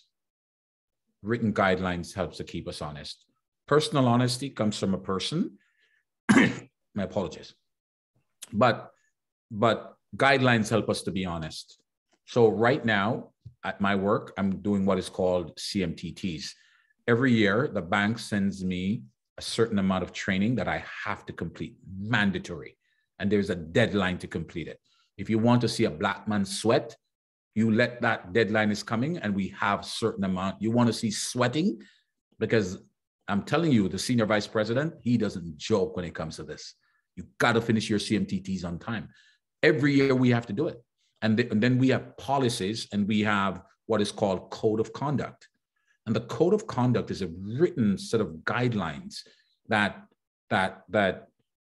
officers have to follow because it is essential for the operation to work successfully in the way that you discipline people. So there's general honesty that's really about your personal way of being as an honest person. But then you have operational honesty, which means that the guidelines are given to you, and that governs the way that you operate. So for instance, it's not that I think the person taking up the offering is dishonest, right? Listen to me carefully. It's probably my last point. It's not that I think the person that's taking up the offering is dishonest, but I'm going to put rules in place that if he's dishonest, it's not going to affect the way that it's done. Do you get what I'm saying? So part of our policy is this: at no point can any one person take up the offering. It's always in dual custody, right? So the ushers come through the aisles, they pick up all the offering. When they're going from the church to the finance office, two of them have to go. So if the two of them are in cahoots, now I got a problem. But two of them have to go, and everybody signs off that money's in the office, and they lock the door. And the finance team comes in afterwards. And so we have processes in place that ensures that governance guides that. I cannot write a check. I cannot be on the finance team. That's a policy of the church. I can never write a check from the church. Every check that's written to me has to be written by the finance office and has to detail on the check what purpose this is illustrated for. Pastor Quarry, you'll know this is true. Whatever monies are given to me, whether to operate as a leader or compensation that's given to me, that comes from the church finance team. Do you understand what I'm saying? These policies are, and rigor that we place around these things is to prevent Pastor Green from one day thinking that, well, things are really hard at home and maybe I should just borrow some money. You know what I mean? So from that standpoint, Brother Paul, policies really help us navigate around dishonesty. It sets the right tone and allows for individuals to operate on a particular guideline. And then the last thing I want to talk about is that, and then I'll get back to you, Pastor Corey, it drives accountability. If you don't have policies, you can't drive accountability. If there is no speed limit on the 401, and I'm going 150 miles an hour, and a police pulls me over, and he goes, "Oh, you were speeding." I said, "Well, what's the speed limit?" He goes, "There's no speed limit. I just know you're going too fast. I'll just take off." Until there is a guideline, then you cannot drive accountability. Do you understand what I'm saying? So most churches right now, I guarantee you, don't have any guidelines. They don't have any written policies. They don't have any bylaws. So really everything goes by the seat of the pants of the people that are in charge. And so as we breathe, and I'm going to transition back to Pastor Quarry for closing, I want you to understand the enormity of the task that's ahead of us. And I want to say to everybody on this line, you have a part to play. Can I challenge you for a bit? That you have a part to play. Some of my greatest achievements in church was not because I figured something out. It was because somebody figured out something and challenged me. If anybody on this platform watch our programming on TV, on the internet, you see the quality of programming that we put in. Because somebody challenged me and said, "Pastor, we need to buy this equipment." And I'm just there, and I'm like, to Pastor Hurd's point earlier, when the brothers would come to me and say they need, I'm like, "More money again? Like, seriously? For buy what?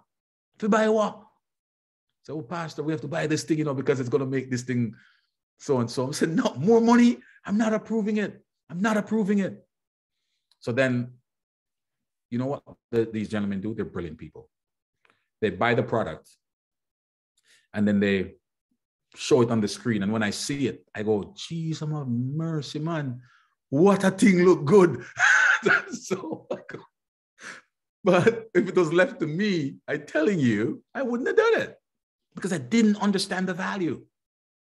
So I have learned as well. I've grown so much in the last few years, maybe the last decade or 15 years. I've grown so much to understand the value of people. You that are on this program tonight, you are the magnet. You are the people who have the opportunity. That's why God allowed you to be on this program tonight. You may be in leadership, which means that you're going to have to rethink. You're going to have to, and this is, I'm sorry, Pastor Corey, I'm pushing your boundaries here. But leaders who have no mentors, leaders who have no guidance, leaders who have no training, and just decide, well, you know, the Holy Ghost is going to teach me. You're backing up the wrong tree. I can tell you that for free. I used to be there. I know exactly how that feels. And then I'm going to tell you, you need people to guide you. And you have to be humble enough to recognize this, that I don't have what it takes and I need help. You have to acknowledge that. I'm telling you, it's a huge part of my learning is to acknowledge that I need people. And then to you, the brethren, challenge your leaders. Challenge them in a good way. Buy them a book. Buy them a book and say, Pastor, read it. And if you can't read, let me read it and you just sit down and listen. You must go and listen. So get in the habit of figuring it out. And here's what I'd like to end with. I'd like everybody on this line. I think we have still about 61 people. I'd like everybody on this line to do me one favor. I'm going to ask only one commitment. One commitment. Are you ready? I'm going to ask you for everybody on this line to think about one thing in their church that they're going to help to change for the better. Let me say that again. I want everybody on this line just to think about one thing in their church that they're going to help to do it better. Because you know what would happen by Sabbath? We would have 61 changes. Can you imagine that? We'd have 61 changes across the globe from different countries and different churches if everybody just took one thing and says, you know what, I'm going to help change this. I'm going to help change this. So it could be buying your pastor a book. It could be, you know what, maybe you're financially enabled and you can, you know, say, Pastor, I want to send you on a course. You know, I was at church a few weeks ago and a brother just walked up to me, gave me a check for 10,000 Canadian dollars. Just go, Pastor, here's $10,000. I'm not even kidding. Another brother walked up to me and he gave me a check for an envelope. And I took it to the finance office and the finance people say, oh, there's $2,000 in it. I tell you these stories, I'm not lying. Another brother called me the other day and said, Pastor, you know, I got a bonus from work. I never expect to get to, you know. And he just said it's $1,000 and he just wrote a check for the $1,000 and gave it to the church. These people have shaped my thinking so that I used to pay 10% tithing. That's what I used to pay because that's what the Bible says. And these people shape me. I don't even think about 10. I'm past 10% a long time ago. I don't even worry about that anymore. I don't even think that like that anymore. When I'm writing a check, I just write whatever is in my spirit. As long as it's over a certain amount, I just write whatever God is putting in my heart. And I'm telling you, it's never failed. It always works. So I have this confidence in me. And this is my preaching spirit for the last 30 seconds. I have this confidence in me. Paul says that you will be no otherwise minded, that the mind that was in Christ, that is in me and in you, that we have the privilege right now to do something different, one thing that's going to make a difference to move the church forward. I want to thank you for your time. And I want to thank everybody for your participation, whether you spoke or wrote in the chat. I want to really thank you. And Pastor Quarry, I want to thank you so much for the opportunity. I'm speaking like I won't be here next week, but I will be. But thank you very much and God bless you. Back to you, sir. Thank you so much, Pastor Green. Wow. Amen. To God be the glory.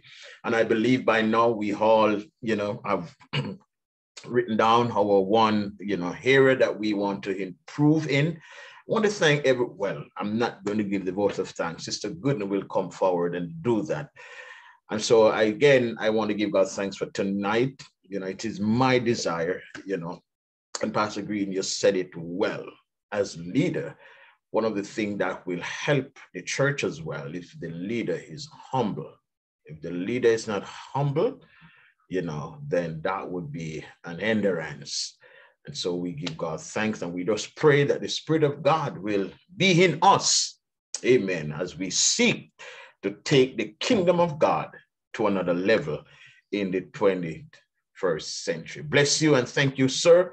I'm going to ask Pastor Hurd at this time. We're not going to hold you any longer to do the closing prayer for us, and Pastor Marshall do the benediction for us, and Sister Gooden will do the vote of thanks. We close right there. Amen. Blessings, blessings, blessings. Heavenly Father, in the name of Jesus, we approach the mercy seat this evening. We want to say thank you with a loud voice for what we have received this evening. We're asking in the name of Jesus that you will allow the vision as put forward by Pastor Green to go across the globe to every church, to every pastor, to every leader.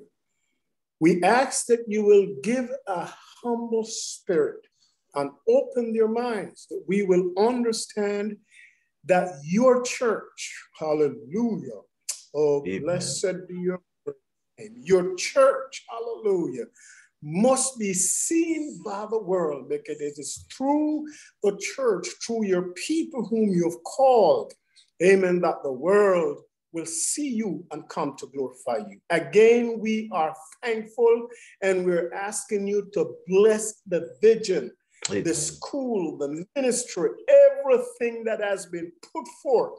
Lord, we receive it in our hearts. We receive it in our hearts. We ask you to bless it and allow it to go forth in an exponential manner. In Jesus' name, amen.